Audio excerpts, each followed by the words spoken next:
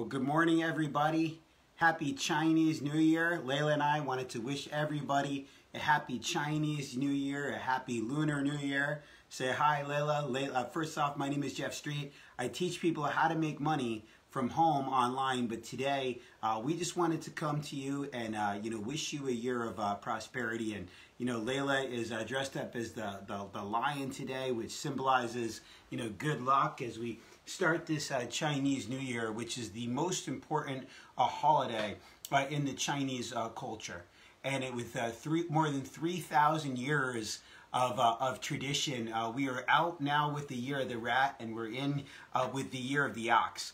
And the Chinese zodiac for 2021, again, it's the ox, which signifies great strength. It signifies for using the energy to create harmony between people and their environment. The ox is a sign of movement.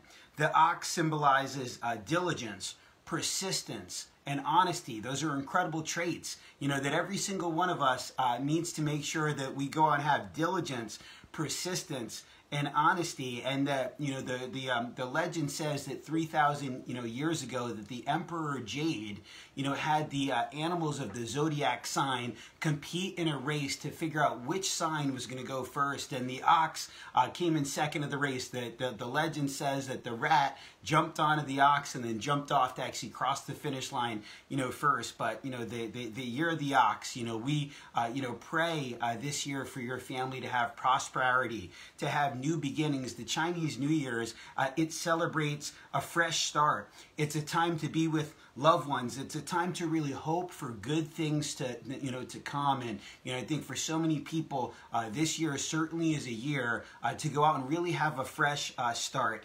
And the most important, and it's the most important and popular holiday in the Chinese, culture. So for our family, we're celebrating today. In my wife's culture, in the Cantonese culture, they like to shout out on Chinese New Year, "What ah."